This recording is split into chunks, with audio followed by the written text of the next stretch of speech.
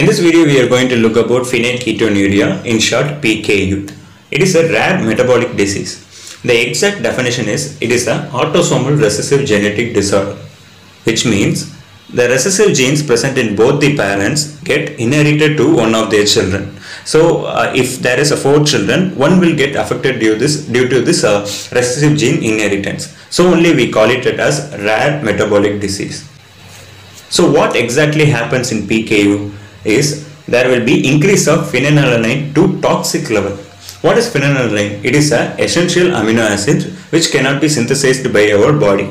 So what happens is there will be defect in the phenyl hydroxylase gene located in the 12th chromosome. So there will be no production of phenyl hydroxylase enzyme. There are more than 600 types of mutation in this 12th chromosome resulting to PKU. Now let's look over what exactly happens in the PKU step by step. In normal people, the phenylalanine is converted into tyrosine with the help of phenylalanine hydroxylase enzyme. So this tyrosine acts as a neurotransmitter and helps in the normal brain function. But in PKU patients, the phenylalanine is not converted into tyrosine, but it is converted into phenylpyruvate because there is no production of phenylalanine hydroxylase enzyme, so it is converted into phenylpyruvate. The phenylpyruvate is accumulated and occupy the transporters to cross the blood-brain barrier. So what happens if the transporters get blocked?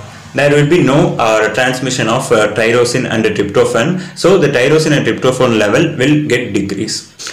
This results in the decrease of dopamine, norepinephrine and serotonin hormones. So the tyrosine and tryptophans are nothing but amino acids. The decrease in these amino acids results in the decrease in important hormones. So the normal brain activity get affected. Coming to the symptoms of phenylketonuria: severe intellectual disability, psychiatric disorders, seizures, epilepsy, behavior difficulties, learning disability, and if a pregnant woman having this PKU can inherit this to their offsprings, resulting to maternal PKU syndrome. So you can see most of these symptoms are related to brain and neurological problems. Then coming to the diagnosis: measuring the phenylalanine level, screening of blood sample of newborn, in which if a pregnant woman is having PKU, and the phenylalanine level can also be detected in urine. So blood and urine analysis can be taken for PKU. To the treatment, low phenylalanine diet is the best treatment or preventive measure we can take.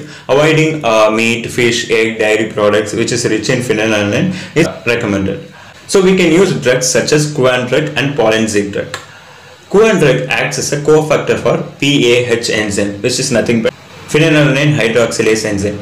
Increase in activity of PAH increase the phenylalanine tolerance used with low phenylalanine diet. So if you are taking Kuan drug, we have to follow the low phenylalanine diet.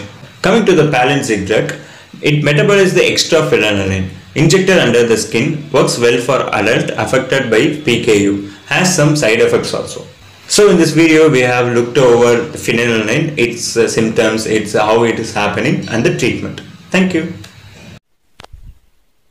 If you love this video, please like it, comment your opinions on the comment section, please share it with your friends and family, especially students, and most importantly, please subscribe and hit the bell icon. Follow us on the Instagram, Twitter, Facebook, and the link of the pages in the description. Please do check it. Bye.